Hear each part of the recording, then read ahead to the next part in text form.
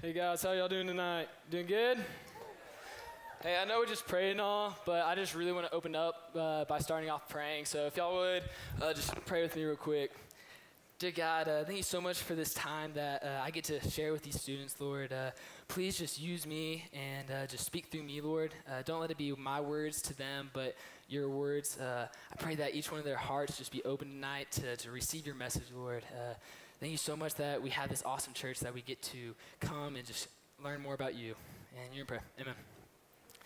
All right, for those of you who don't know me, my name is Zane Nelson. I've been blessed with the awesome opportunity of getting to serve as an intern here with Siggy this summer. And man, I just want to say it's been so awesome to get to meet and know so many of y'all. And I'm just so excited that I get to be up here sharing with you tonight. Essentially, what we're going to be talking about tonight is actually a pretty simple question, and it's why do you do what you do?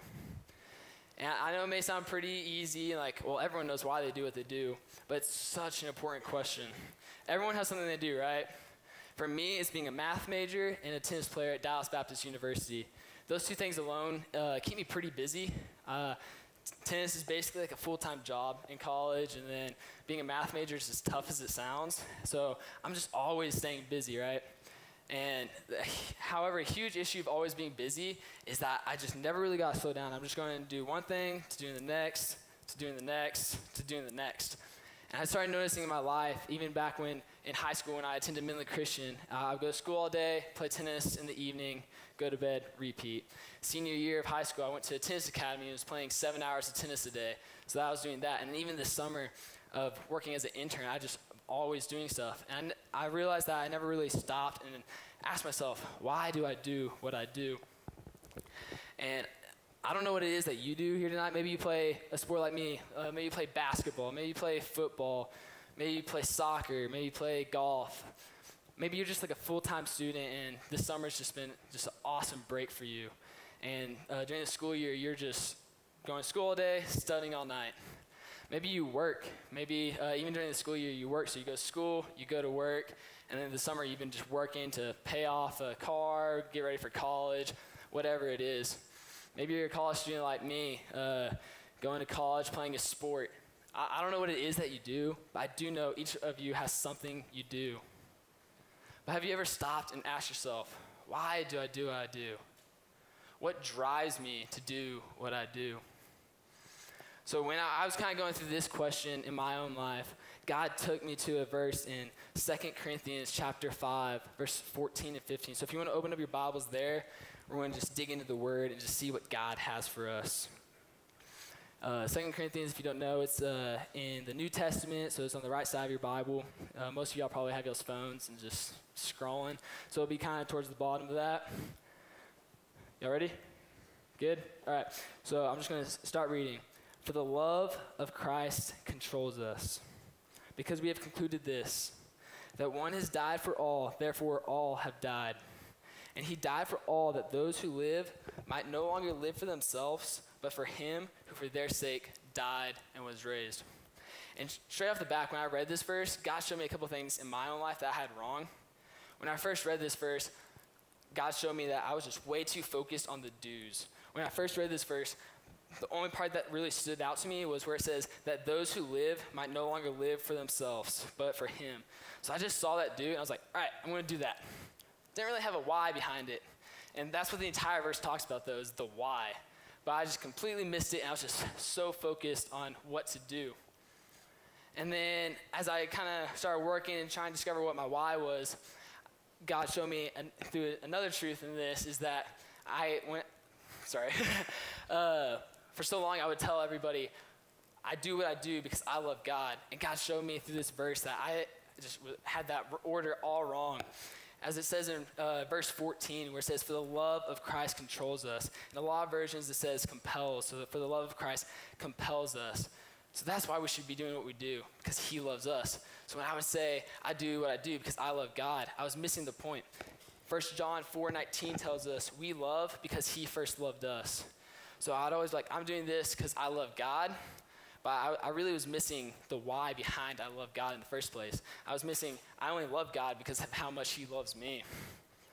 So what this verse is just telling us is that we have to let God's love for us drive us. we have to let God's love for us drive us. And I'm not saying that your love for God shouldn't drive you to do what you do, but you just always have to remember why you love God in the first place. And you may be sitting here tonight just thinking like, why is this college student talking to me and saying that God's love should drive me to do what I do? Like, I'm pretty good how I am. Like, why should I no longer live for myself, but for this God? So let's keep digging in verse 14 and 15 of 2 Corinthians 5. And Paul, the author of this book, really kind of shows us why we should be wanting to live for God. So I'm going to restart. For the love of Christ controls us, because we have concluded this. So here it is. That one has died for all, which is Jesus. Therefore, all have died. And he died for all, that those who live might no longer live for themselves, but for him who for their sake died and was raised. And that's exactly what we've been talking about this last 3 weeks with this Jesus Is series, right? Jesus, who is both God and man, came down and he lived the perfect sinless life. And he came and he died and he was our perfect sacrifice. All the wrath that we deserve from our sin, he came and he took on the cross. And that's how much he loves us. Y'all may have heard this verse before, John 3:16. For God so loved the world that he sent his one and only son, that whoever believes in him shall not perish, but have eternal life. And there's two cool truths in that, is that God loves us enough that even despite our sin, that he sent Christ to come and die for us. And then on the second side of that is that Christ also loves us enough that he was willing to come and he was willing to take our punishment that we deserve. Another awesome verse that just describes just how much God loves us is in Romans 5:6-8. It says this: when we were utterly helpless, Christ came at just the right time and died for us sinners. Now, most people would not be willing to die for an upright person, though someone might perhaps be willing to die for a person who's especially good. But God showed his great love for us by sending Christ to die for us while we're still sinners. Christ died for us while we're still sinners. For me personally, there's only just maybe a handful of people like I would honestly be willing to die for. And that just kind of includes my brother, my parents, and just a few of my best friends, and some of the kids I've just really grown close to with this summer. But that's a kind of conditional love, because I love them so much because they also love me, right?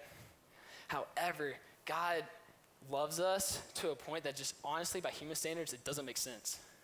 I really just thought about how much God loves us, and it might sound a little weird, but this is how I describe God's love. It's kind of stupid.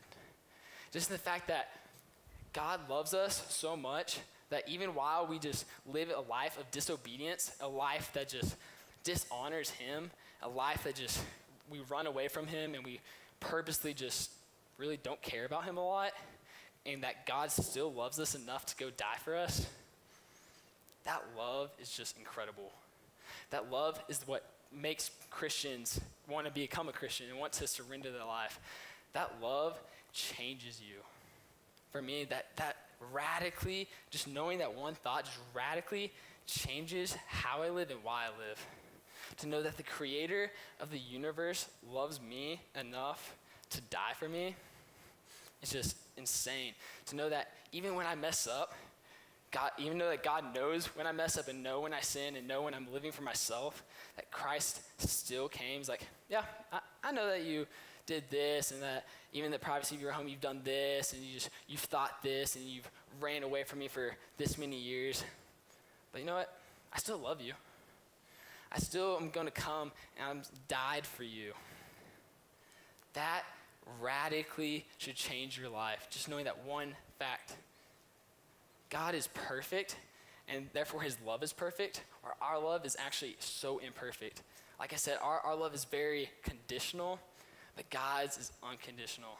You cannot run from his love. You cannot do enough bad things to get away from his love. It's just, his love is perfect and unconditional. Romans 8:37-39 says this about God's love. Knowing all things, we are more than conquerors through him who loved us. For I am sure that neither death, nor life, nor angels, nor rulers, nor things present, nor things to come, nor powers, nor height, nor depth, nor anything else in all of creation will be able to separate us from the love of God in Christ Jesus our Lord. That's why we're talking about what we're talking about tonight.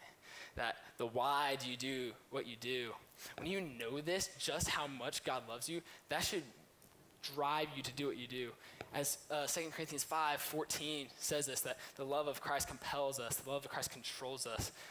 When you know just how much he loves you, you want nothing else but to live all for him and not for yourself. And it's just knowing that one fact just radically has shaped my own life. That's why I'm up here today. Honestly, my biggest fear in life is talking in front of people. Absolute biggest fear. However, just how much God loves me and just how much he loves each one of you, that's why I'm willing to get up here. That's why I'm doing what I'm doing. That's why I am at this church this summer. That's why I'm pursuing to be a youth pastor in the future. It's because God loves me. And that radically changed my life. My path is going one way, and God's like, I love you so much, and I know what's best for you. John 10:10 says that he gives us a life that's abundant. And he's like, this is the path for you. This is a better path. This is the path that is filled with joy, that is filled with a peace that transcends all understanding. Like, I honestly don't know how I'm talking from you right now. In the adult meeting beforehand, I was like shaking. God is just so good, guys. And I want each one of y'all to know that. That's why I'm up here. I want each one of y'all to be love-driven. I want each one of you to just know just how much God loves you. That even despite all the sins that you've committed, and despite the fact that we live a life of disobedience, despite the fact that sometimes we even hate him, despite the times that we just run from him, despite the times that we even question, is he for real?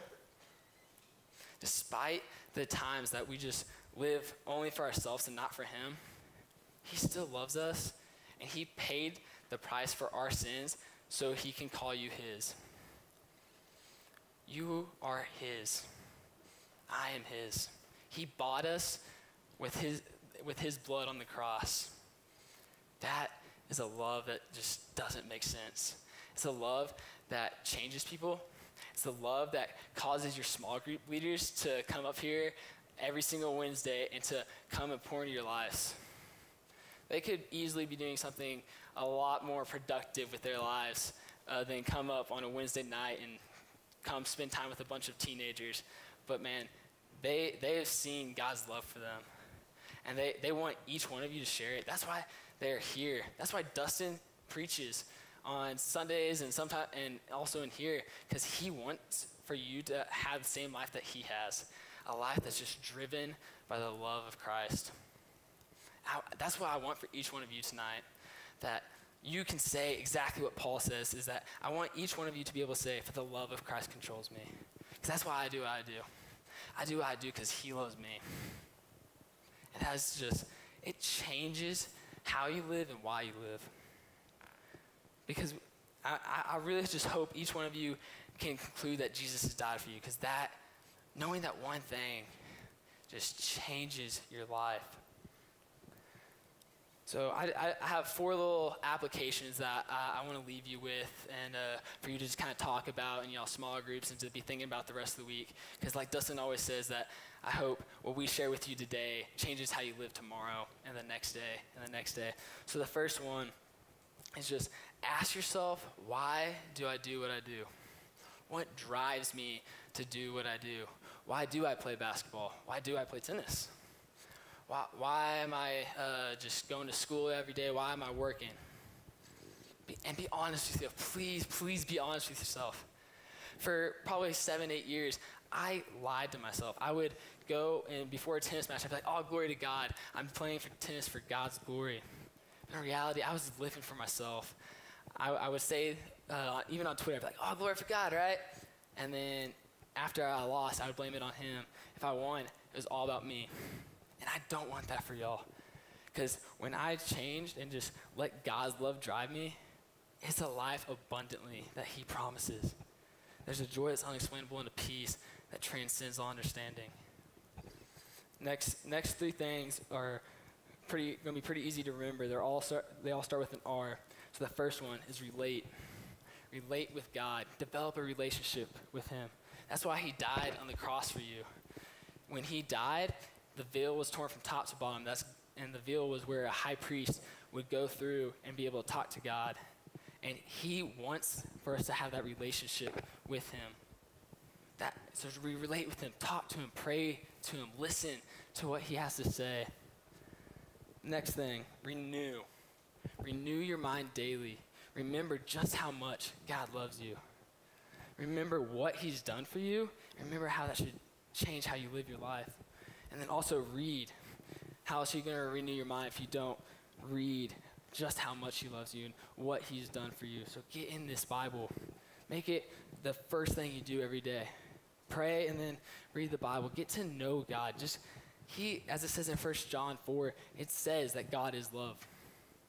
Get to know who he is. And then lastly, resolve. Resolve to every single thing that you do it because you're love driven by God. Resolve whenever you're doing something to ask yourself, why am I doing this? What is my purpose behind doing what I'm doing? Ask yourself. Resolve to renew your mind. Resolve to read the Bible. Because if you don't resolve to do it, it's just going to be another thing that you have to do, and it's another thing you have to check off. But I really, really pray and just hope each one of you allows God's love to drive you as you leave here and as we go into small groups. I want for each one of you to say that for the love of Christ controls me, because it changes lives. It changes lives.